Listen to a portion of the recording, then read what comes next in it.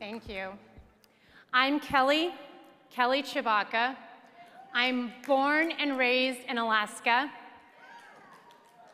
The woke leftist tried to cancel me before there was cancel culture. When I was an outspoken conservative at a liberal law school, the leftists posted death threats against me in the student center. But they couldn't cancel me. I won't be bullied, I won't be silenced, and I won't be controlled.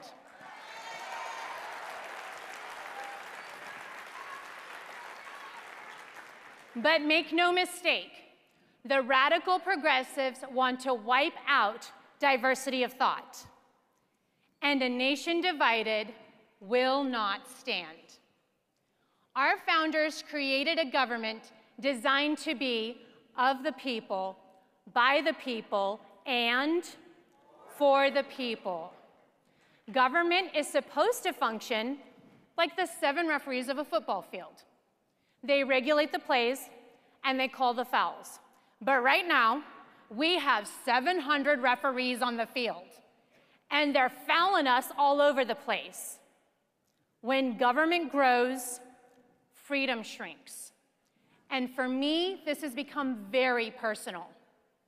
My parents moved to Alaska before I was born to pursue an American dream.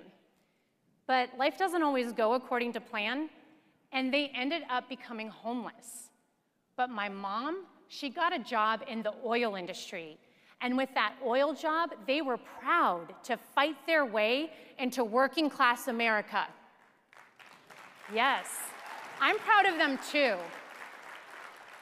I got to be the first in our family to pursue a college education, and then I dedicated my career to public service, making government work for the people. I'm an anti-swamp bureaucracy whisperer. I've exposed waste, fraud, and abuse, cut costs, and my favorite, held government insiders accountable.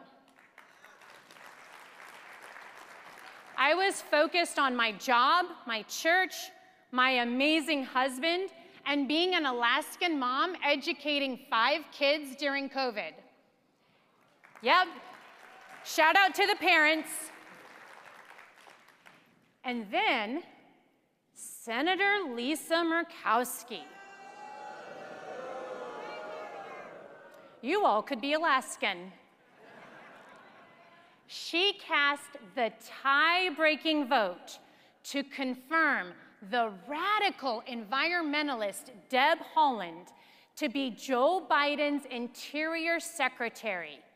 And with that single vote, Murkowski killed thousands of oil and gas jobs, just like the one my mom had. I felt it like a kick in the gut. I owe everything to Alaska and to all those Alaskans who came around my family to give us those opportunities that we had. But Lisa Murkowski, well, she owes everything to her dad, who appointed her to his vacant Senate seat when he was elected governor. For the Murkowskis, it's a little bit like the British royal family. In the same way that Queen Elizabeth is going to hand on that crown to a descendant, the Murkowskis have been handing down our Alaska Senate seat like a birthright for 41 years. But nepotism breeds a lack of realism. So Murkowski, she doesn't feel it when she votes to confirm Joe Biden's radical nominees like she's done over 90% of the time. She doesn't feel it when she acts as Joe Biden's CEO. Yeah, his chief enabling officer, voting along with Biden's radical agenda and Bernie Sanders a majority of the time, which hurts Alaskans and everyone in this room. She even voted for the Green New Deal, you know, the infrastructure bill. But Murkowski didn't just vote for it, she helped write it. It is time to hold these leftist supporting insiders accountable.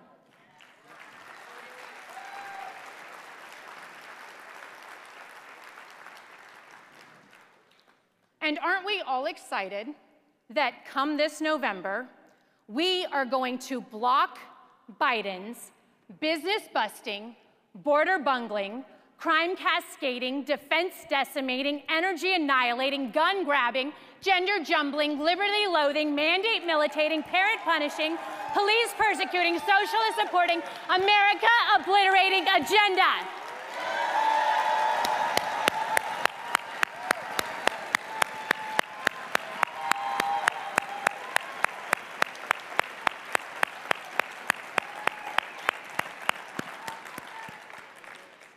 We have inherited a great country because of veterans like my dad and others who have paid a significant cost. And they walk in the footsteps of those who signed the Declaration of Independence. And they pledged their lives, their fortunes, and their sacred honor. I believe that to whom much is given, much is expected. So I'm not standing on the sidelines while Joe Biden and Lisa Murkowski and their woke leftist friends continue to obliterate the state and the country that I love. No. I'm all in. Yes. And today, I'm inviting you to be all in with me.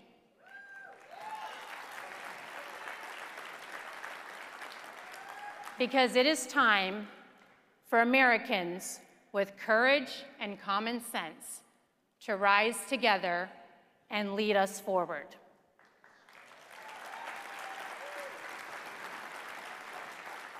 I'm Kelly Tshibaka, and I'm for Alaska. Thank you.